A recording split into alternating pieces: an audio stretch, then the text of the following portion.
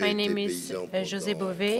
I was a farmer for 33 years, and because I destroyed GMOs, I became a European deputy. My intervention, I'll try to be brief.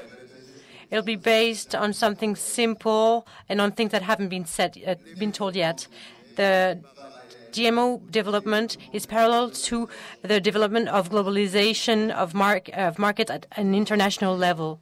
We have to recall then the GATT laws in '86 until '94.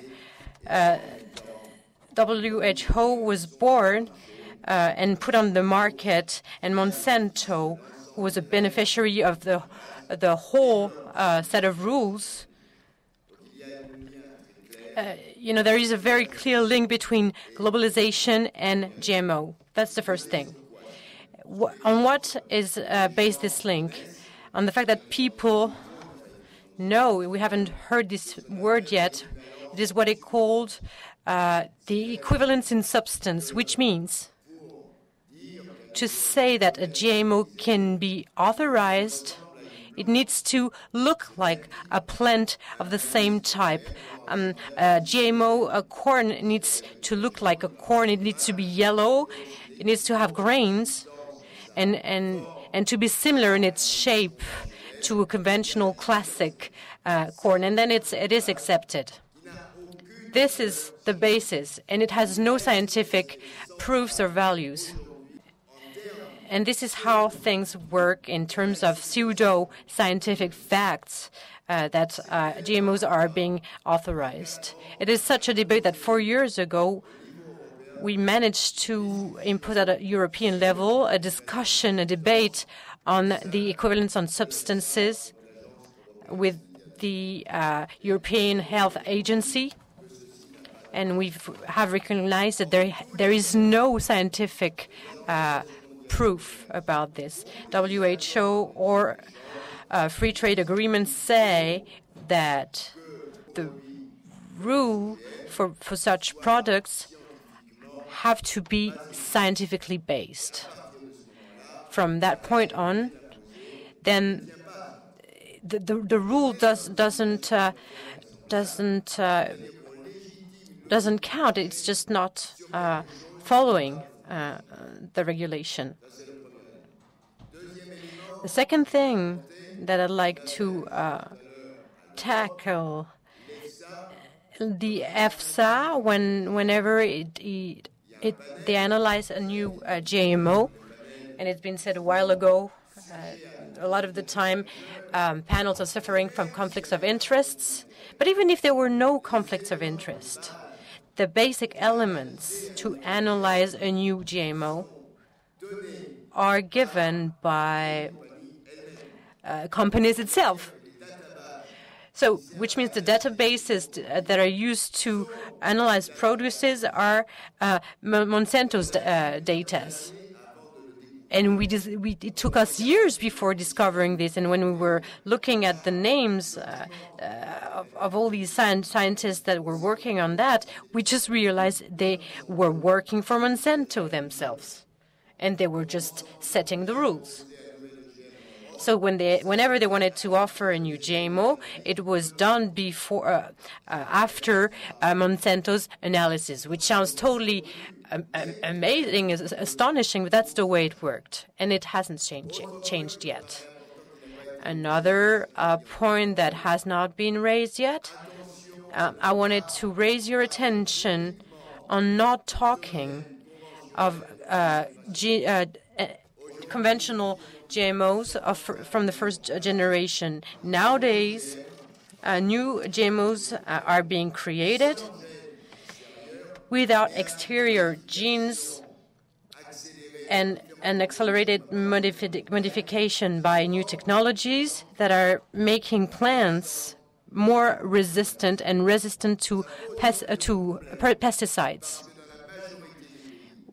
And in most of the country, notably in Europe, these new technologies are not classified in GMOs.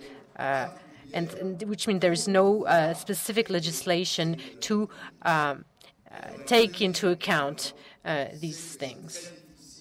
It is very difficult to include them in the system, which means that we have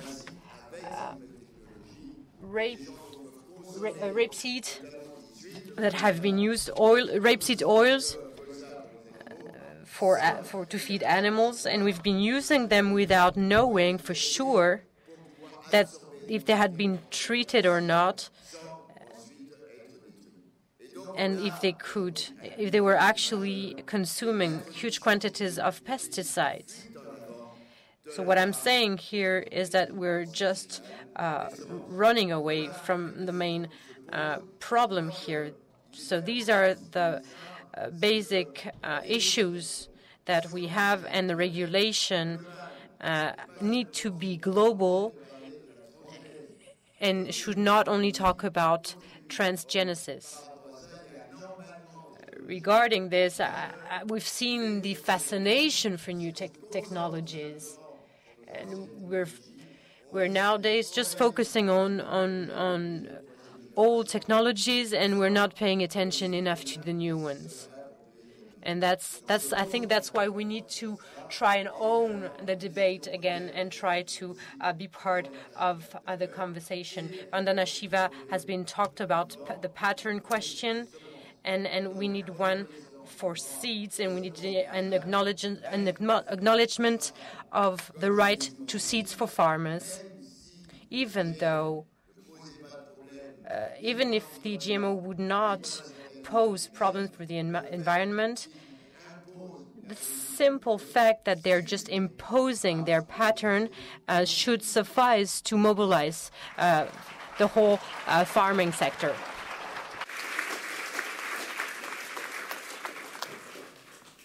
Thank you.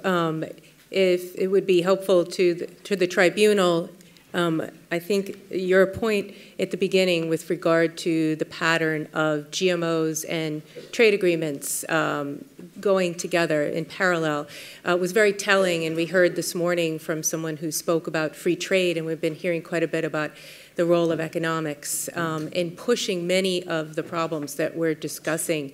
Could you provide any specific examples that would be helpful in understanding this problem? Yes,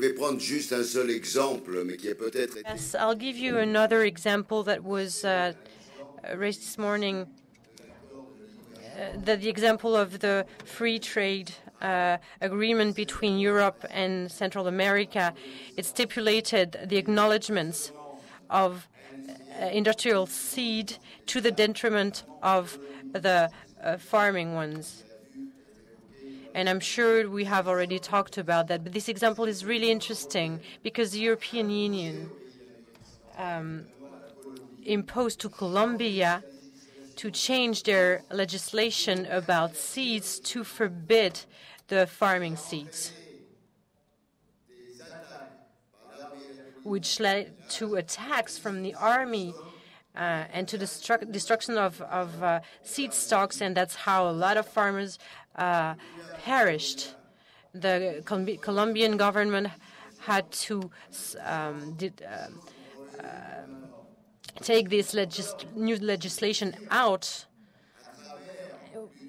but through the European Union, we have seen that very strict rules have been created, and this is how corporations work and how they get to where they need to go. We need to be much stronger, especially within the free trade treaty, whether it is with South America or other part of the world. And we have to set a set of rules that is addressing the whole population. I think it is very important to mobilize ourselves. Thank you very much for your testimony. Thank you. Thank you.